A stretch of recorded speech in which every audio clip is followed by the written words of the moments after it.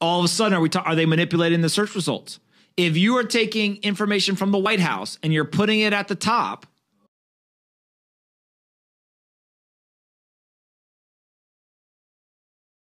are you not manipulating search results? Are you not repeating information that a wide majority of people from that industry are saying this is not accurate? So what I thought it would have been, so this was why I was like, I screenshot yesterday. I was thinking, oh, it's going to be something like Investopedia or something will be like the top result. And then they're on the first page, but they're down there. Yeah, they're far down. The number one search result. 3, 4. Investopedia is number 5. IMF is number 6. I mean, the IMF doesn't know shit, but like the IMF knows more about recessions than the White House. Yeah, Wikipedia is even down there. Britannica, Washington Post, Bankrate. Those are all on the first page for me. I'm going to try another search engine to see what it is a recession. I'm just saying.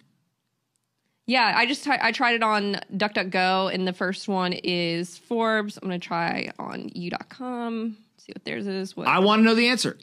Why is it that the White House blog post about a recession, which most market participants say is nonsense? All the other search engines I just tried 2 other search engines, U.com and DuckDuckGo, and it's both a Forbes article is the top search result. How is that blog post number 1 in Google search results? How did that happen?